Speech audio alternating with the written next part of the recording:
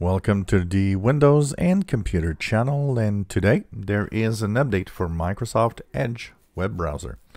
If you are a user of the Edge browser, it is based on Chromium, so sometimes it actually has the same security updates because of the same security vulnerabilities that Chromium can have. And so Microsoft Edge had an update today, Friday, June 11th, 2021.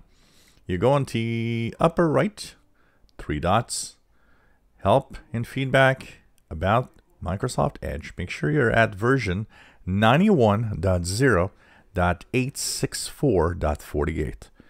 This fixes several vulnerabilities in Microsoft Edge, especially the Chromium engine, including at least one that is a 0-day already exploited in the wild. So that means hackers already know how to actually get into your machine through Microsoft Edge because of this flaw.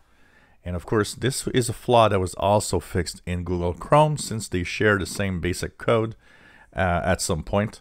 So it's important to make sure that you update to stay safe. You remember, your browser and your operating system are two of the software that's the most important to actually update to stay safe. You know, we don't care about antivirus. We care about being up to date, which blocks before they can do anything. That's why you update your system and your browser. And your browser, of course, is the first line. You go on the web with it. It's important to make sure that it's up to date.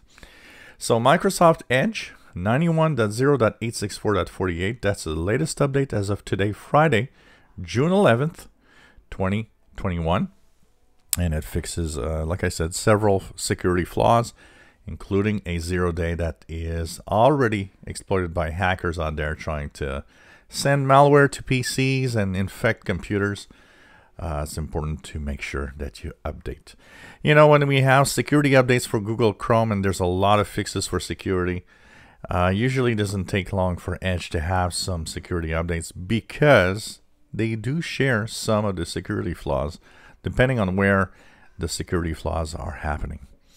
If you enjoy my videos, please subscribe, give us thumbs up. Thank you for watching.